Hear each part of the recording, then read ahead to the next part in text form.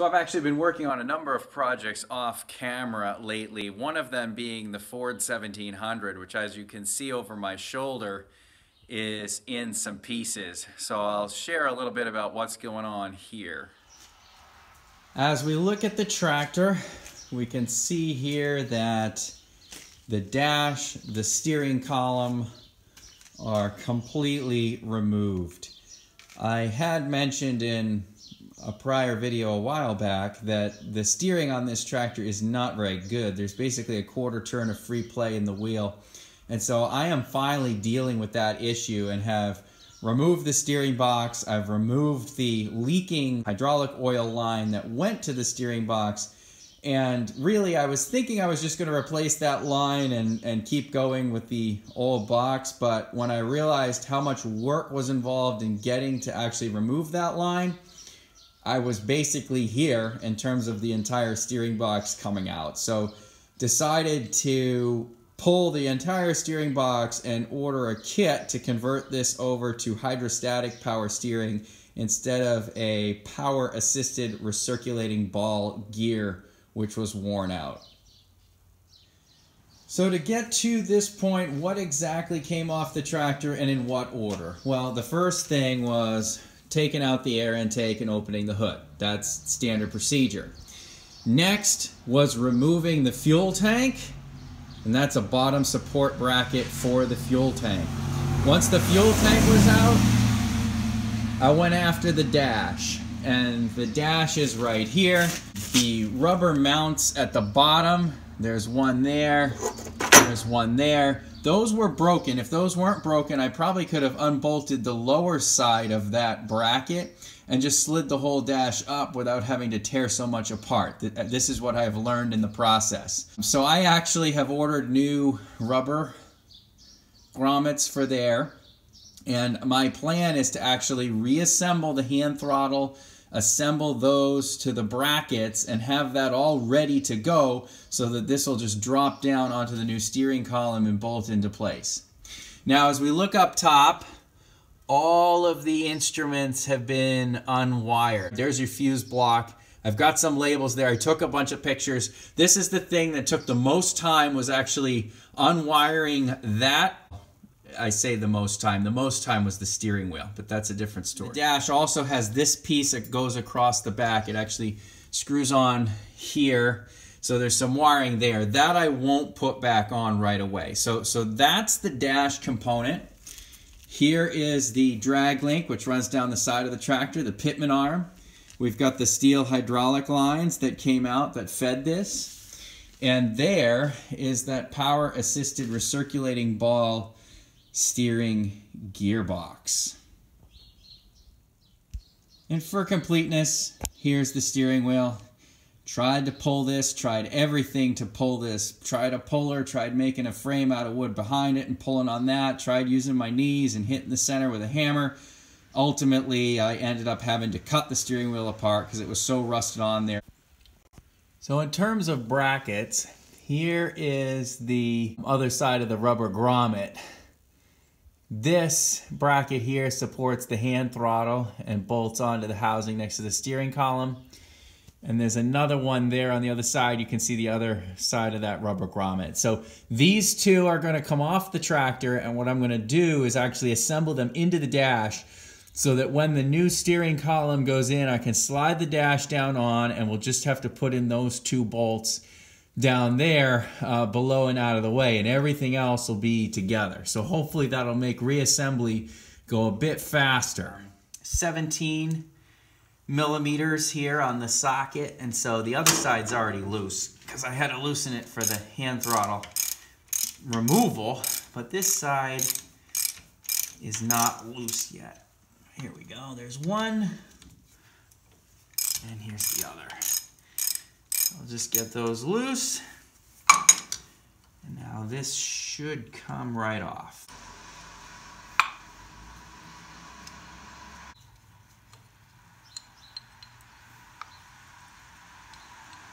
Okay.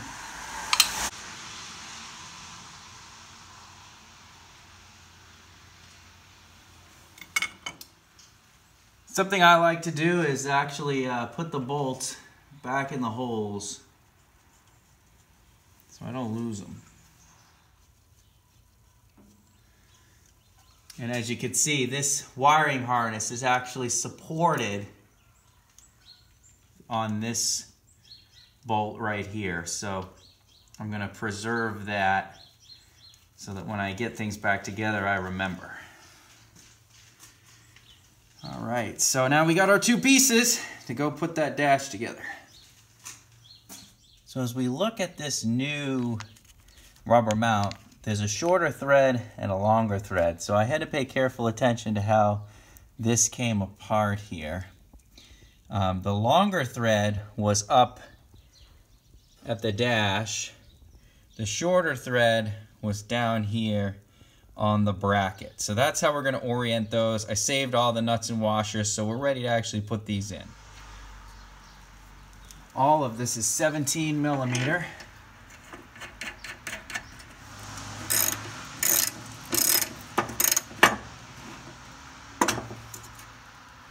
Snug that up.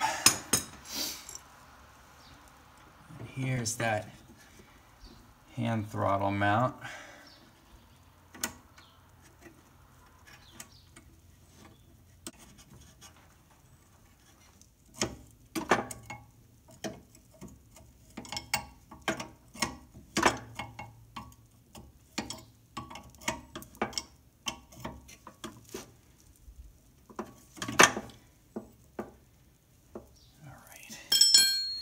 That's that one.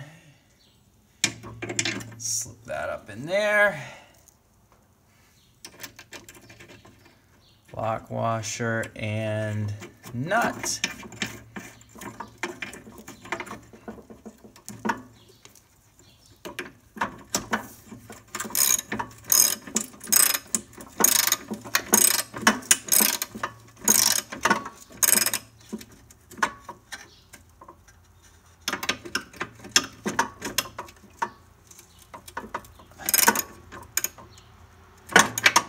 So here is the base of the hand throttle. This actually pushes the throttle. That goes out through this slot here. There's two nuts here. Those come off. This spring here applies tension. This bracket actually, I'll move up out of the way because that ultimately just holds things to the steering column once that's in there. In fact, this tab right here is for the hand throttle. This one's for the dash right there. And the new column that comes is going to have those tabs on it as well. So what's going to happen is I'm going to back this off. I'm going to slip this up and over so that goes out there, and the spring and those nuts go on down here, and this throttle kind of rests against that plate.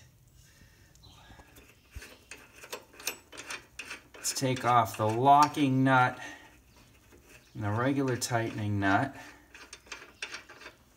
Set those down. Here's the lock washer.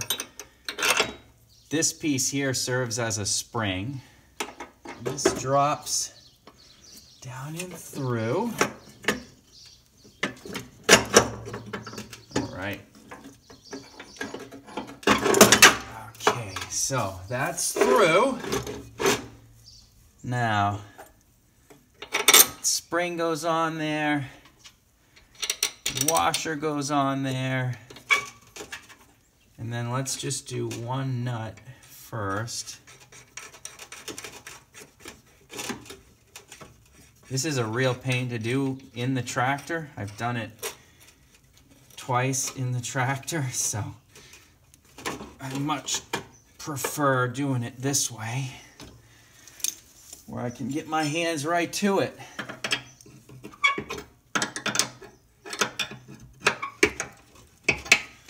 How tight that needs to be. Let's see, how does this, is it gonna move? As long as we can move it. Yep. Okay. It's pretty stiff. So I think I'm gonna go with that tension for now. It's not too difficult to back this off a small bit of a turn once it's assembled in the tractor. Let's put this in here.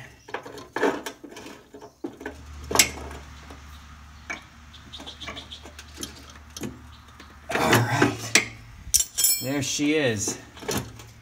Okay, so that hand throttle is now assembled.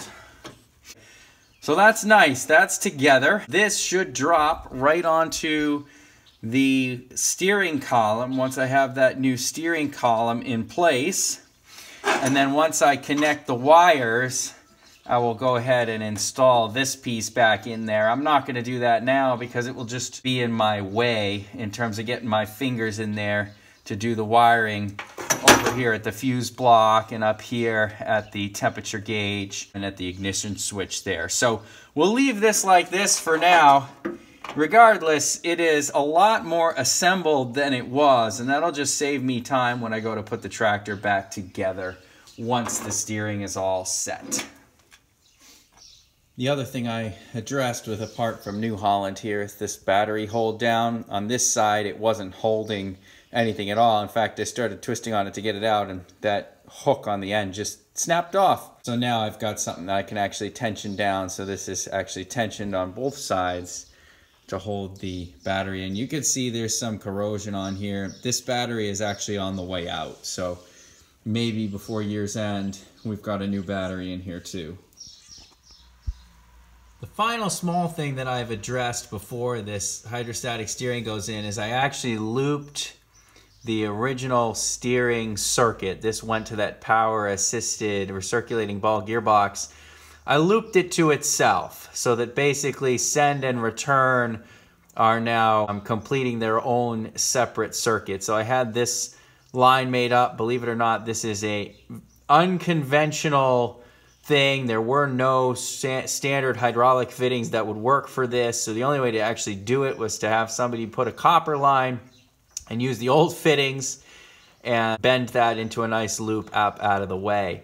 The new unit's going to take hydraulics either off the loader or off the main line. So when the kit gets here, I'll have to figure that out. So that's as far as I can take reassembling the tractor now. At this point, it's just a waiting game till the kit components to put the hydrostatic steering in arrive. So all those have been ordered, and hopefully those things come in soon.